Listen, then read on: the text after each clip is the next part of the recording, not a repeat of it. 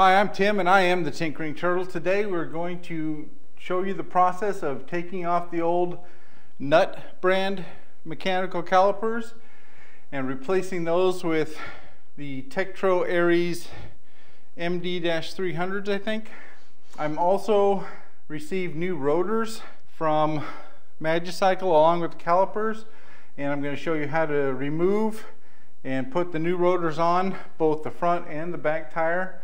The process is virtually the same on both, but if there are any differences, I will let you know. Let's get to it.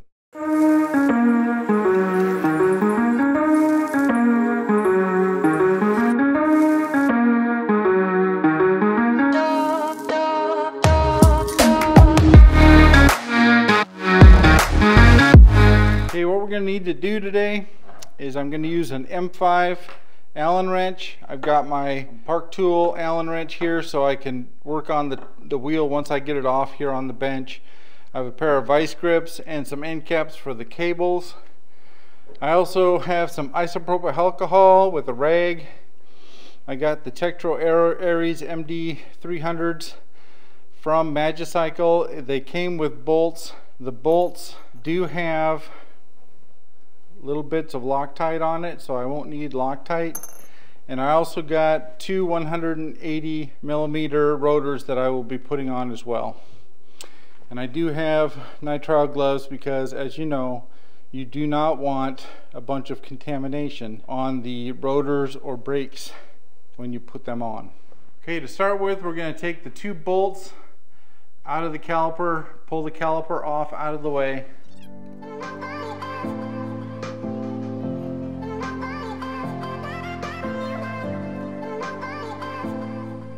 Okay, once the bolts are loose, simply slide the caliper up off the rotor, lean it out of the way. I'm going to take the bolts out and the bracket off so they don't fall and I get them lost. So I got the bolts in the bracket. Set that aside. Now to remove the front wheel, you'll simply pop the clamp off of the axle. Loosen up the back nut a little bit and it should slide right up and out. That's how you remove the back wheel. I'll also take the skewer out of this when I'm working on the rotor. Just remember when you put it back on which orientation the springs go, and I'll try to show that when I put it back on. Okay, I'm going to take the skewer out, so I'm going to unscrew the nut off the back. Now it'll come off with the spring. Then I'm going to pull the skewer out. I'm going to lay this down on my bench. And I'm going to put the spring, which the small cone goes on the inside. And I'm going to put the nut back on right now so I don't mess that up later. I'll set that aside. So the bolts on here are number 4 Allen wrenches. I'm going to use my Park Tool. Get it all the way down in there. Break them loose.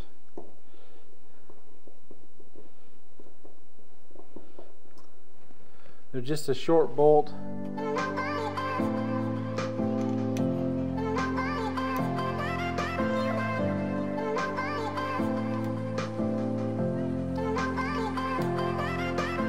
At this point, I'm going to put on my nitrile gloves so that I don't contaminate either the old parts or the new ones. The rotor just comes right up and off. Notice a couple things about the rotor.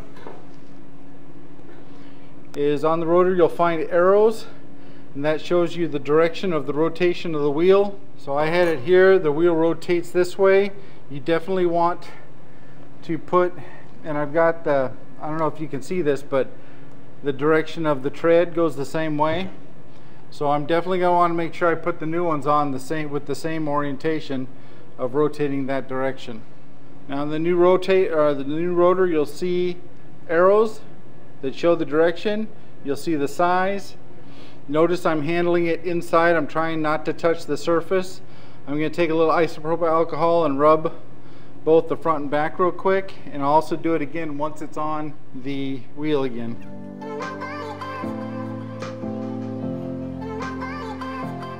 It's important you get all the oil and contaminants off the rotor as you can. All the writing should be on the outside of the wheel, not the inside. And when you put it on that way, you'll see that these spokes and the arrows go the direction of the rotation of the wheel. Alright, the new bolts that came with the Tektro Aries are Torx. So I had to get a Torx driver here, and I set up a socket wrench to use that. So I take one of the bolts, be sure not to cross thread it as it goes in, snug it up, and then back it off about a half a turn. That way it's loose on that bolt. And I'll repeat the process for the other 6 bolts. Lay it down to snug, back it out about a half a turn.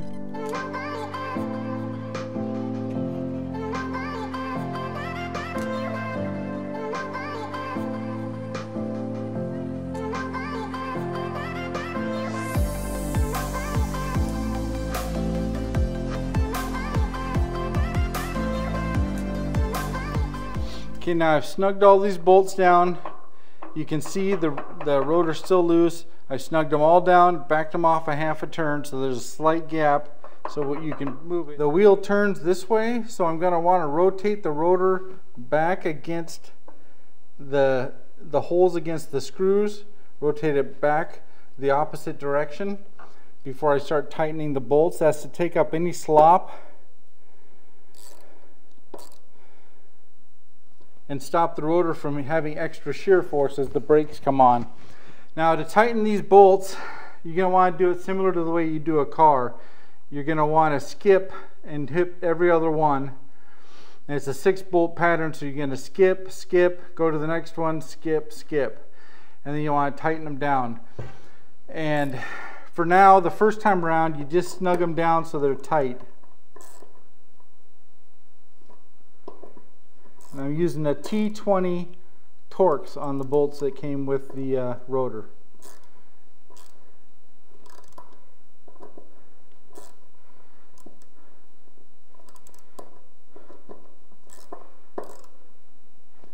Okay, now I've got them all snugged down. The rotor's rotated back, the bolts are snugged down. Now I want to torque them in. I do it by hand. If you have a Torx driver, look up the torque setting. It should be between 4 and 6 newtons of torque if you have a torque driver. The other way to do it is to do it by feel. You come back about 4 inches and you put about 11 pounds of force on it, and you just do that by hand. That's what I'm going to do. So I'm going to torque those in.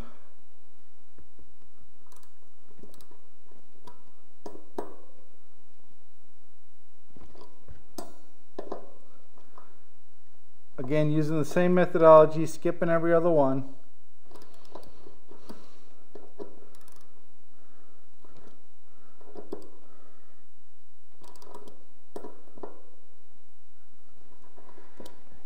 Now it's nice and tight, torqued on, and ready to go back on the bike. Before I put it on the bike, I'm going to use a little isopropyl alcohol and wipe down the surfaces where the brake pads will go. Again, front and back, just to make sure I don't have any oils or dirt or debris from the process of putting this on. Another thing I'd like to point out while I'm here is don't ever use grease or oils on the bolts. You have the Loctite, but as the brake rotors heat up and dissipate the heat, it can actually have the oil come out if you put them on the bolts, and you could contaminate your surface. So don't do that. Don't use any grease or anything on your bolts for the brake system. Okay, I put the skewer back in. I like the cam side on the same side as the rotor. That's just the way I do it. I don't know if there's a set rule, but from what I've read, that seems to be pretty common. Remember, when you put your skewer back in, there's a conical spring. The small side goes inside towards the tire and the big side goes out. I'm going to make sure the axle's set down in the forks. I'm going to tighten up the back side. Make sure that it has a lot of pressure going on. I always put the cam side along the upside of the forks.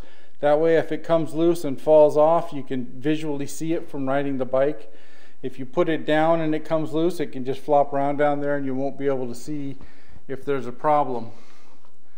Now to take off the caliper, I just loosen the bolt. I don't want to take it out all the way. I just want to make it so the cable slides back and forth. And then I'm going to take my needle nose pliers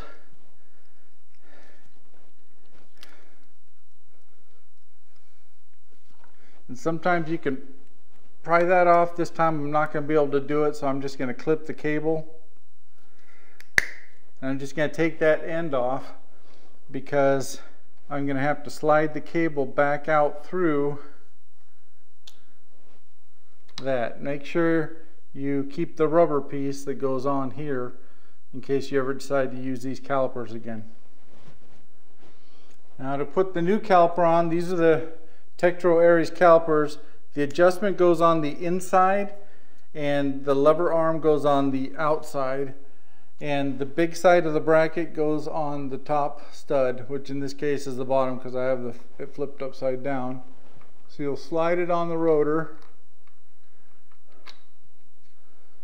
and you'll start the bolts.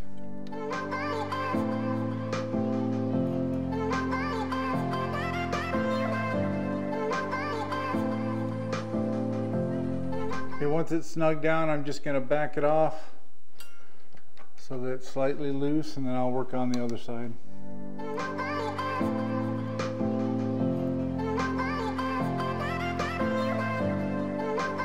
Okay, so I snugged both the bolts down. I backed them out just a little bit so it's loose on there, and I'll need to do that so I can adjust it to the rotor.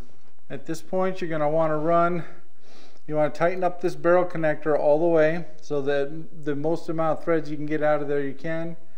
You're going to slide the cable up through the barrel connector,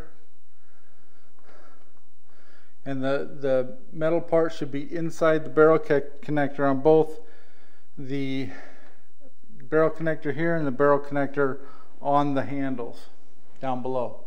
So you're going to want to loosen up the bolt on the crank arm, and you're going to slide the cable through kind of underneath that nut there. Again, making sure this is all the way up in and the cables are in the barrel connectors on the handles here and here. Now once you have the cable in here, you're going to want to pull the crank back before you tighten it up. That's to take up all the extra slack. And you're pulling on the cable, holding the cable out, pushing the crank in, and tighten up that bolt right here on the crank arm. And that'll be fine for now. We can either adjust the finish feel for the brake lever when we get it right side up, but for now that'll be fine. Now before the cable gets frayed, let's put a new cap on it. Now I just got a bunch of these little cable caps off of Amazon. They're pretty cheap. I'll put the link in the description. But I mean, they're a pack of 100 for almost no money, just a few bucks if I remember right. I don't remember. But to put these on, you slide them over the end of the cable, and right now it just slides in and out without any trouble. You'll use the wire cutter portion of your vice grips or whatever you got just to crimp it. You're not trying to cut through it, you're just trying to crimp it onto the cable. And I usually try to do that in a couple different orientations, a couple different spots. That way the cap won't come off and the cable won't fray that way. It gives you a nice little finished end. So right now the caliper's still loose on the bracket. I'm going to leave it that way till I get the bike down on the ground, and then I'll do the finish adjustments there. Now we'll switch to the rear tire and get that started. Now we're going to do basically the same process back here. We're going to pull the caliper off, Then we're going to remove the rear wheel. I have done a video on removing the rear wheel off the Magicycle in previous videos. I'll link that in the description below. So I'm not going to really spend a lot of time showing you that stuff again. But the process is the same. You pull off the rear caliper, you remove the rear wheel, and we'll go over to the bench and put the new rotor on. Let's get to it.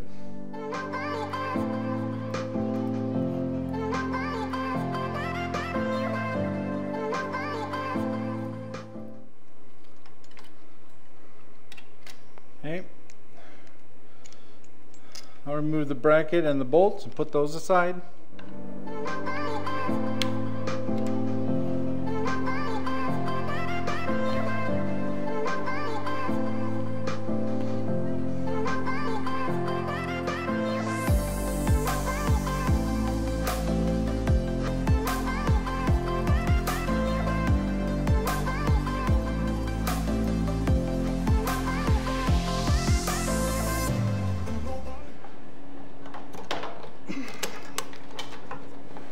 If you are using a bike stand to remove tires, make sure you don't got, like in this case, a lot of the weight's on this side. I had to actually add weight to the leg on the bike stand so it didn't flip up and off, because there's so much weight on the front of this bike now. This will work for now. I just put a bag of salt on there, so I should be fine until I get the rotor back on.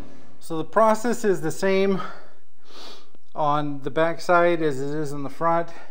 I've got the tire so it spins this way. I'm going to be looking for those arrows on the new rotor to put on. I'm just going to take, these are actually torque screws, so I'm going to take those out and put new ones in when I put the new rotor in.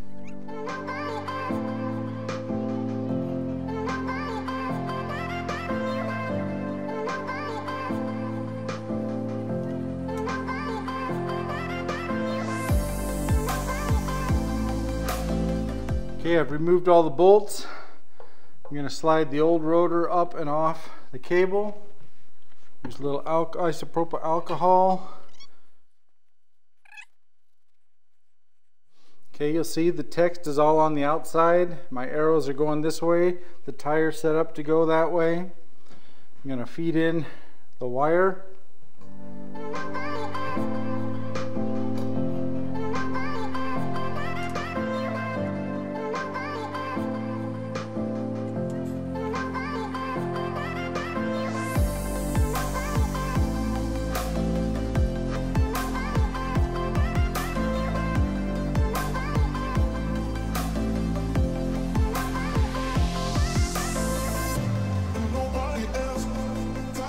So again, tighten them down, loosen them up. I'm just going to go ahead and do the rest of them.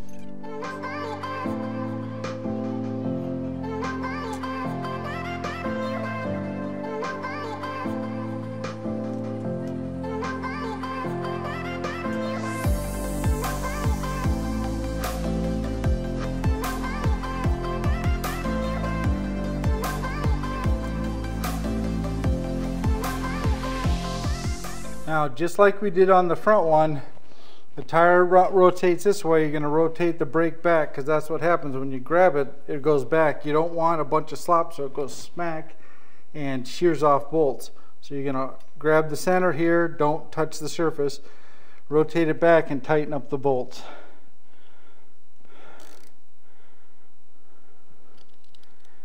And do that on 2 while you're holding pressure. Now the rotor doesn't move, and go ahead and do the offsetting tightening pattern that we talked about.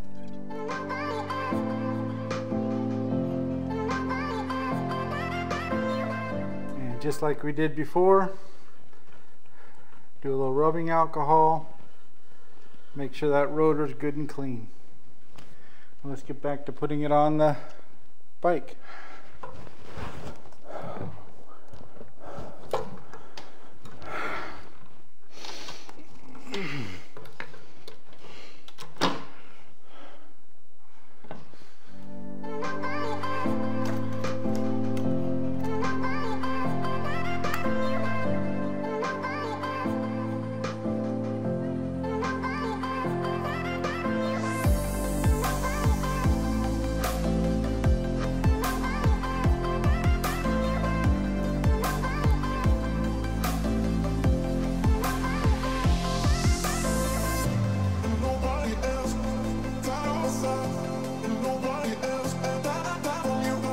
Okay, I'm going to repeat the same process, removing the caliper.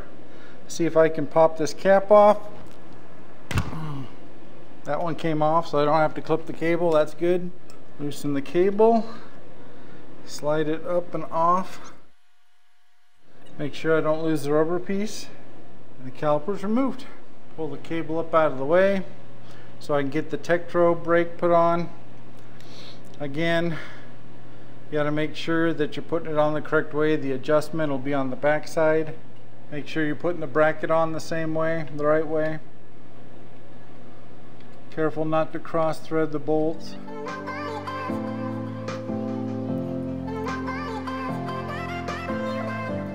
And the same process as we used on the front. We're going to run this barrel connector all the way down in. We're going to snake the cable through it carefully so we don't fray it. Make sure the metal part's down inside. I'm going to loosen this bolt a bit. I'm going to run the cable down through. I'm going to hold this arm forward till there's a little bit of tension on it. Tighten that bolt back up. And just like you did before, we're going to put a cap back on the end of the cable so it doesn't fray. Just use a pair of wire clippers to crimp it. A couple different spots, a couple different orientations so it doesn't come off. And that's that.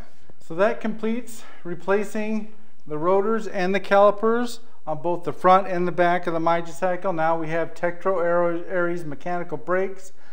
I'm going to take this down off the stand and finish up this video. And stay tuned for the next video, because on the next video I'm going to show you how to adjust the Tektro Aries MD300 brakes on the Magicycle e-bike. Thanks for watching. If you have any questions, concerns, issues, put them in the comments below, and I will see you next time.